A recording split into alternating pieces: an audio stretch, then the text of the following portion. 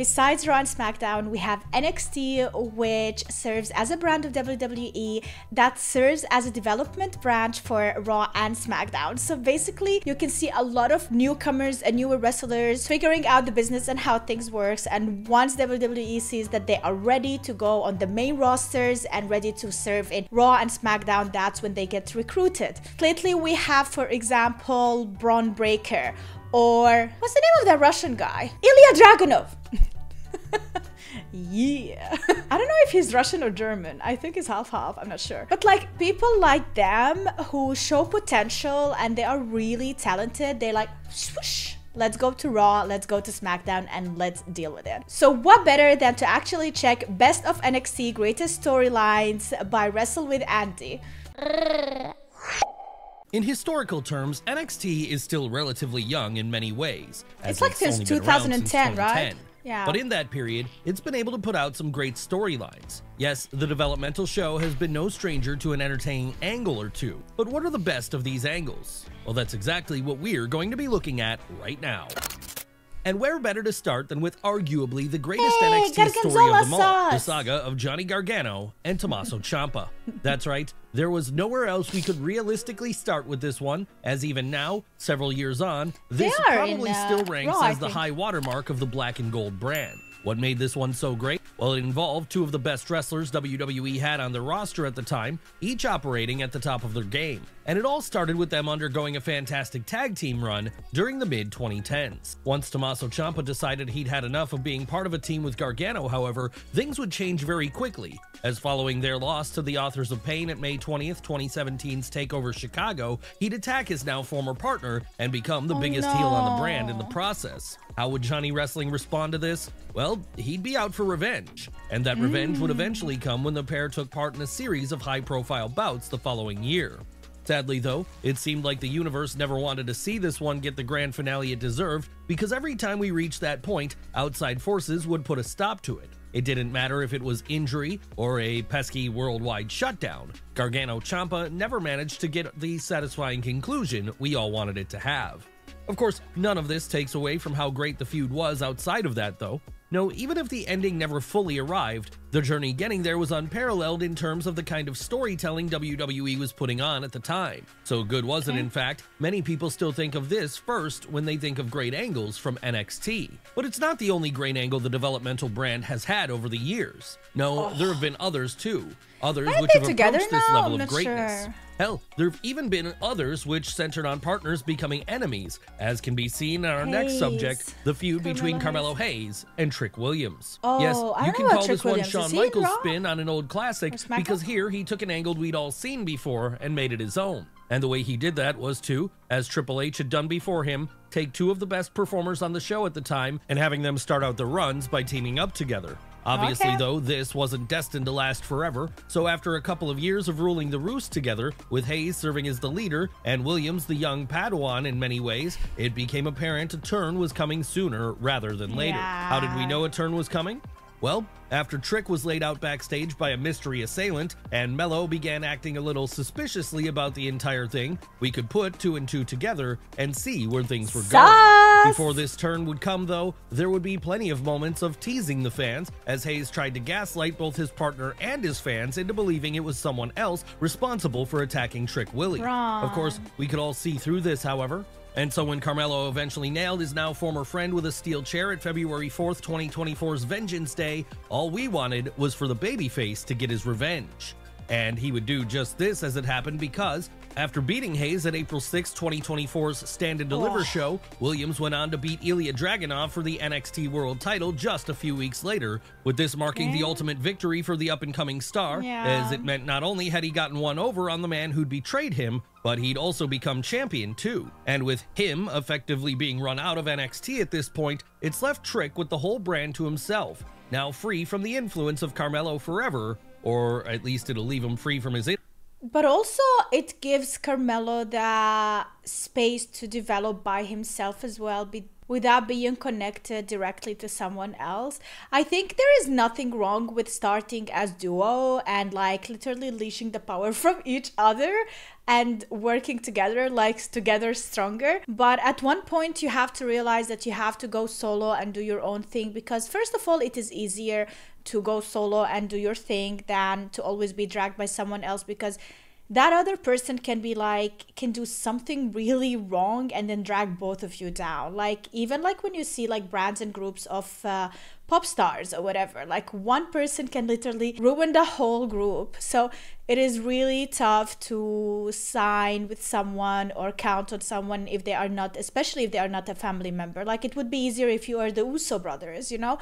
But in this case, yeah, it's always better to just try and explore a single career. Or at least it'll leave him free from his influence until the two inevitably find themselves back on the same brand together on the main roster. Can we expect a satisfying continuation of their story once that happens? I don't think so. Quite possibly, alone as now. with there being a better line of communication between Raw, SmackDown, and NXT these days, the transition process is often a lot smoother, and that's been evident in the rise of Braun Breaker, with his rise starting all the way down in NXT. Like, if anyone, you guys, in my opinion, Braun Breaker is the best. Like, for now, I can see so much potential with this villain. You hate him, but you love him. You love to hate him. It's crazy. And he's so freaking talented. Like, this guy is huge, but also so fast. Like, and he's such a villain, and he gives all these, like, on the mic, the comments and everything. Like, they are so good. Like, he's so professional. And young. Very young. So that is really good. Right? He's young. I think he's young. He looks young. During the early 2020s. Now, it should have always seemed obvious to anyone with eyeballs that Braun Breaker was going to be a star, as he has everything required to get over in the halls of WWE. After all, he's got the look, he's got the presence, and he can even wrestle too. Back in the Vince not only McMahon a bit, era, though, a lot. it was never a given that anyone was going to succeed. And so that's why we're lucky Braun managed to find himself going down the correct path right from the get-go then, as from day one, he was treated like a future ace. Need any evidence of this? Well, how about the fact that when NXT morphed into its 2.0 incarnation and a whole new host of characters were added, he was immediately pegged as the top star of these new faces, with this being why he was pretty quickly thrust into the main event picture when he got a chance to challenge then NXT champion Tommaso Ciampa for the title. And the son of Rick Steiner wouldn't just challenge here, no, he'd win. With this being something which immediately put the rest of the roster on notice as to who the new top dog in town was. Who the hell What happened are following you? that? Well, Braun's rise continued with him getting big wins over main roster talent such as Dolph Ziggler. Hell, at one point he'd even score a victory over the mighty Gunther, a rare achievement these days. And by the time his run on top was done then, he'd have made mincemeat of just about everyone there. But even when he lost the NXT title, the Georgia native wasn't quite done in the developmental brand yet. No, he still had great heel and tag team runs in him, with his time spent as a duo with Baron Corbin in 2024 probably representing the best work of the Lone Wolf's entire career. Of course, it was always only going to be a matter of time until Braun moved up to the main roster, however, as NXT simply couldn't contain him forever. So that's why in recent months he's made his way over to Raw, where his path of dominance has continued seamlessly. That said, if he wants to be as dominant as our next subject, he still has a long way to go yet, because when it comes to Asuka, her time in developmental was spent undergoing one of the most impressive undefeated streaks in modern memory. Allow us to take you back to 2015 for a moment, a period many people consider to be the high watermark of NXT as a brand. It was there that after spending the first part of her career becoming a superstar on the Japanese Joshi scene with her murder clown character Kana, Kanako Urai signed on the dotted line with WWE and was there immediately rebranded as Asuka. Who was Asuka? Well, as we would soon all find out, she was an unbeatable force of nature. Yes, pretty quickly, the woman who at that point in time could very easily have been called the best female wrestler in the world started racking up victory after victory after victory. It didn't matter who was put in front of her. Dana Brooke, Cameron, Emma, they all fell in short order to the might of the Empress of Tomorrow. She was too talented So it should come as for no NXT, surprise then right? that before long, Asuka began setting her sights on winning the NXT Women's title. A title then being held by Bayley, and for as great as Bayley was and is, even she proved unable to stand up to the Japanese phenomenon when the two finally met in the ring with the gold on the line at TakeOver Dallas on April 1st, 2016. And then they became enemies. That's right. This was the start of a title run which would go on to become legendary in the halls of Full Sail University, as by the time it was over, Asuka would have held the gold for a full 522 days, a record which still stands to this day. And it's not even as if anyone would beat her for the belt by the time things were said and done. No, the only reason she lost it at all was because she got called up to the main roster, where she continued on with her undefeated streak on Raw for a while. That's when you of realize, course, like, she okay, isn't the only time. person with a legendary lengthy title run in the developmental brand, however, as a few years later, the same thing would happen with Gunther and his NXT United Kingdom title reign. Yes, we never said this video was going to be limited to the US branch of NXT, as the UK version certainly had its high points over the years too, being that it first introduced WWE fans to the likes of Rhea Ripley, Toni Storm, Pete Dunne, and Tyler Bate, just to name a few. That said, of all the success stories of NXT UK, perhaps none are bigger than the man who then went by the name of Walter, as today he currently stands as one of the biggest stars on Raw and the longest reigning Intercontinental Champion of all time. Not that lengthy runs on top or anything unusual to him before this, though, because so after winning the NXT UK title from Pete Dunne at TakeOver New York on April 5th, 2019, he'd go on to hold that particular piece of hardware for 870 days. A staggering achievement in anyone's book. And it's not as if he had an easy time during this period either, because, well, for most of us, navigating a global shutdown was hard enough, of opponents such as Joe Coffey, Tyler Bate, and Ilya Dragunov while he was at it. In fact, his match against the latter on the October 29th, 2020 episode of NXT UK was so savage and hard-hitting, even the toughest wrestlers out there must have winced when they saw the pair knocking absolute lumps out of one another, with the empty arena setting to this one, making it so that every point of impact could be heard with painful clarity. But while Walter would win that bout, in the end, it would be Dragunov who took his title from him in an epic rematch almost a year later at TakeOver 36, with this finally marking the end of one of the most impressive title reigns of all time. How would the Austrian respond to such a loss? Well, as we all know now, he'd head up to the main roster, change his name to Gunther, and there, start a whole new path of destruction. And while he was doing this, he would have a showdown or two with our next subject, a man who also holds claim to one of the greatest stories in NXT history, as it was back during the early days of the brand that Sami Zayn's journey towards the world title helped establish the entire thing.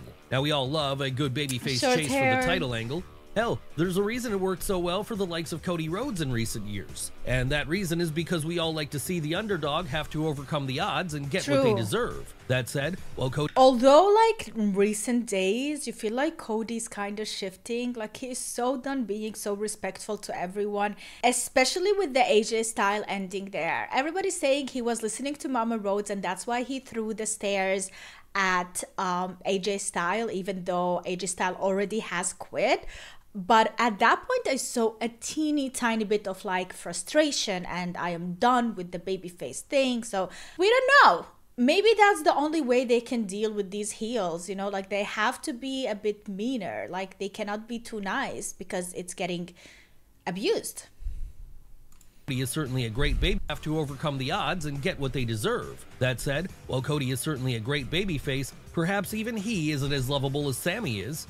And it's for this reason that his journey to the top in the mid-2010s was so special. All you had to do was look at his face every time he ate a loss during this period, and you felt terrible for him. You just wanted to see him succeed so badly. So when he eventually managed to string a series of wins together and earned that shot at then-champion Bo Dallas then, it felt like the entire world was behind the Quebec native. Unfortunately, though, this wouldn't be Sami's moment quite yet. No, Triple H was playing the long game with him, and so it was that Adrian Neville, the man better known today as Pac, would be the one who eventually dethroned Dallas instead. But that didn't mean Sami was completely down and out. No, he'd continue to work his way back up the ranks until finally, after every hurdle had been placed in his path, he got another one-on-one shot at the gold at TakeOver Our Revolution on December 11th, 2014. And it was there that in one of the most emotionally satisfying moments in that brand's history, Zayn managed to win the big one and at last hold the title above his head. Sure, he would lose it to Kevin Owens pretty quickly after this, but the title run itself was never the story here. No, the story was Sami proving to himself that he could beat the champ and that he could be the man, Rocky Balboa style. That said, not all good stories in NXT have been about people fighting over a belt. No, some have been more about the mystery. such as was the case with the Isn't he in 2018 AEW? Who Attacked Aleister Black angle. Okay, this one did kind of involve the NXT title, as the attack happened right as Unless Black that's was not about him. to take part in a three-way bout for the gold against Johnny 'Cause he Gargano looks and like Tommaso him. Ciampa. But once the current House of Black leader was laid out by a mystery assailant on the August 8th episode of NXT, his focus shifted away from the gold and instead moved on to trying to Aleister find out who had Black. dared to strike him in such a cowardly manner.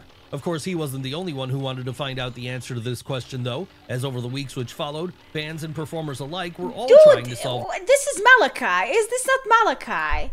Wait, Malachi Black. Yeah, Malachi Black. Where is he now? He's in AEW. Okay. I just really I couldn't. I was so confused. I guess he's Malachi Black in AEW, but in NXT he was Aleister Black. So. Of course, he wasn't the only one who wanted to find out the answer to this question, though, as over the weeks which followed, fans and performers alike were all trying to solve the mystery, with the only person who seemed to know the answer to the question, outside of the attacker themselves that was, being Nikki Cross. And since Nikki Cross was completely I can't believe I unhinged know and everyone. her word couldn't exactly be trusted, this didn't make it easier for Aleister to confirm things. In the end, though, he Abigail. wouldn't have to, because after much speculation, on the October 17th episode of NXT, the attacker revealed themselves to be none other than Johnny Gargano, with this being explained away as Johnny growing jealous that Black had gotten himself tied up in a feud with Tommaso Ciampa that he felt was his and his alone to he deal wanted with. to fight So against obviously him. then, with Gargano now being a heel, it meant that the two would have to have a blow-off at TakeOver War Games just 1 month later. A blow-off which might very well have been match of the night, and which ended with the babyface getting his revenge in the form of a victory. How would things progress from there? Well, Black would move on to other things, such as teaming up with Ricochet in the 2019 Dusty Rhodes Tag Team Classic, all before then being drafted up to the main roster and spending a period there, too. No, his time on the main roster wasn't a great run for him, but maybe, if, as some have speculated might happen, he eventually returns to WWE once his current AEW contract runs out, he'll get a second chance at the whip. That's what Perhaps we're this waiting time for. a romance It's in angle 2-3 involving years, his wife, right? Selena Vega. After all, Selena. we all know romance angles in wrestling can work well. NXT True. proved this with their index story during Oh. the latter days of the Black and Gold era. What hello was the there. story to this one? I don't Well, know it these was guys. that in early I 2021, know her. relatively normal member of the Way, Indy Hartwell, Indy, began yeah, finding she's herself to very be the talented. object of Dexter. Like, the thing about Indy, when she just appears at the stars, I was like, who is this girl? What is her? But then she really proved herself in the ring with the latest Clash at the Castle. After that, like, I have a huge respect towards her, and I can see her career developing even further. Maybe she should just, like, go solo a bit as well. Loomis's affections. And since Loomis was a mute, apparent serial killer whose only way of showing love was to act in the strangest manner possible, it's understandable she was a Is bit he really freaked mute? out by this at first. As time went on, though, Dexter began slowly winning over the Why object is of he his acting affections like with that? his unique charms, and this eventually led to the two becoming a bit of an on-screen item. Something which, Aw. at least initially, drew the ire of Indy's stablemates Johnny Gargano, Candice LeRae, and Austin Theory. Of course, eventually they'd come to love Loomis too, though, and so it was after months of a whirlwind romance, everything would culminate in a marriage proposal on the August 17th episode of that's NXT. cute. But in a twist to the way these things usually go, it wouldn't be the man who did the proposing here. No, instead What? it was Hartwell who made her intentions clear, with the wedding being set to go ahead from there on September 14th, the date of the first NXT episode under the new 2.0 rebranding. we don't need to That's see right, that. it was It's quite too a way to much. kick off a new era, and while it wasn't exactly Randy Savage and Miss Elizabeth, it Ah, was still a the memorable best segment couple and a worthy ever. conclusion to one of NXT's most memorable angles over the years. But is Sadly, this though, real? this would also mark the beginning of the end for the couple, because pretty soon after their marriage was made official here, Loomis would find himself out of a job, and so the two would be separated once more. But even if it was a sad way for things to conclude, anyone who's spent any length of time watching wrestling should know that breakups are the way things so often go. After all, it's the way our next great angle eventually Yeah. ended, with that being the story of the Undisputed Era. Yes, back in the latter Oh. half of the 2010s, there was no more these dominating force guys? in NXT than that which was made up of Adam Cole, Kyle O'Reilly, Bobby Fish, and Roderick Strong. And the reason for that was because when all four men were paired together, their combined skills made them nigh on unbeatable. Yes, it didn't matter who was going up against them, the Undisputed Era almost always stood tall. And this was why at one point they were quite literally dripping in gold when Cole was NXT World Champion, Roddy the North American Champion, and Red Dragon the Tag Team Champions. Unfortunately though, as with all good things, this one had to end eventually, and so it was that after years of making things like War Games their own, dissension began to sow itself amongst the ranks of the stable when Kyle O'Reilly went on something of a main event singles run in 2020. How would Adam Cole respond to both this and O'Reilly's subsequent attempts to have Finn Balor join the UE? Well, with extreme jealousy, which was exactly why at TakeOver Vengeance Day on February 14th, 2021, he just about kicked the Vancouver native's head off with a super kick, a move which formally marked the downfall of the stable. Yes, now with Cole and O'Reilly at odds, it was left to Fish and Strong to choose sides, with this all eventually becoming too much and causing the whole thing to implode. Sure, all parties involved would eventually try to rebuild these friendships when they later moved over to AEW, but even that couldn't last forever it seems, because with the wounds from that initial attack running too deep, we're now looking at a stage where it doesn't look like we'll ever see all four members of the Undisputed Era on the same page again. Needless to say then, that's a crying shame. Because when they were at their peak in NXT during the late 2010s and early 2020s, there was quite simply no one who could match up to them in terms of either their ability in the ring or their sheer force of strength and numbers. So, pour one out for the UE, arguably the greatest stable to ever do it on the developmental brand.